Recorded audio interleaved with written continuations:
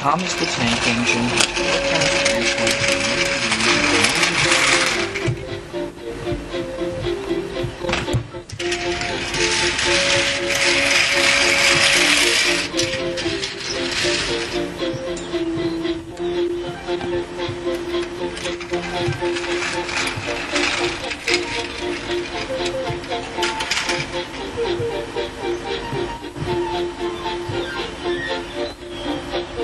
One morning, Tom is drawing on his branch line like he normally does.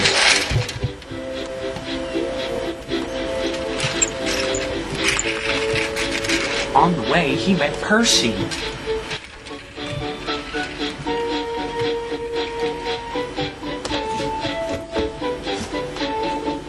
You know, said Percy, if the main line wasn't so busy, the engines wouldn't have to get their own coaches. I agree, said Thomas.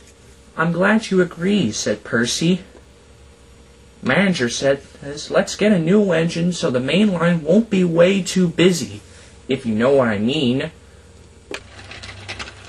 There's still one more thing, said Percy, as the two engines puffed off to the end of the line. Manager told me who the engine is. His name is Michael. He might be coming up at any moment right now. Here he comes right now.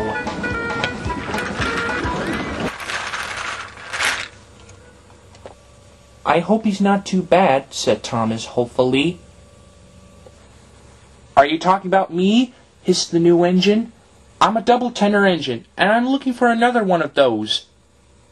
Speak up, you two.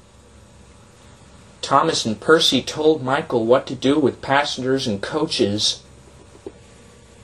Puh! I know my way about. I don't need stupid tank engine idiots to tell me what to do.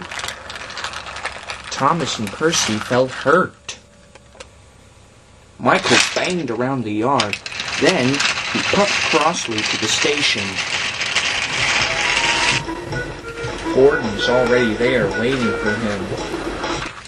You're late, he snapped. I know, said Michael. It's those tank engine idiots' fault. Percy tried to tell me how to handle passengers and coaches.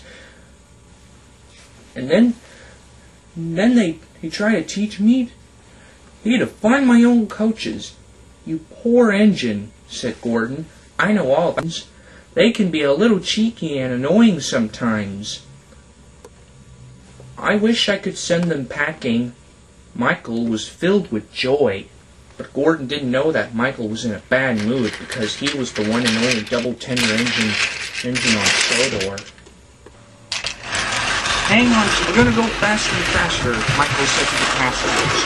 Hang on furiously. Careful, Michael, said his driver. Don't go so fast. Soon they were near the station. Michael was pleased. Nothing went wrong, silly tank engines. Watch on the line even faster. Steady, Michael, said his driver. But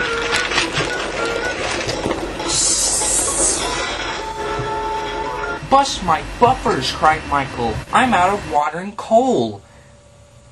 And he was. Said Thomas. But all he did was call us idiots. The annoyed blue tank engine refused to move. I'm ashamed of you, Thomas, said Percy. Think of the passengers. What are they going to do? Oh, I've forgotten all about that. Yes, of course. We need to help the passengers. And Thomas puffed away.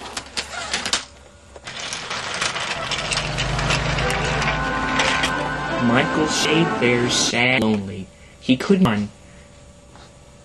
Oh dear, he said sadly. Everyone will know how silly I am. The passengers had to get out and help carry buckets of coal and water and empty them in Michael's tenders. They weren't very pleased about that, but worked as fast and hard. They finally filled Michael's tenders with water and coal at last. And after that, Michael's bad mood turned into a good mood. He was extra careful all day long. That evening, Michael came to see Thomas. "Thomas," he said, "thank you for helping. I'm sorry I was rude to you. I was in a bad mood." "That's okay, Michael. I wish all tank engines were like you, friends."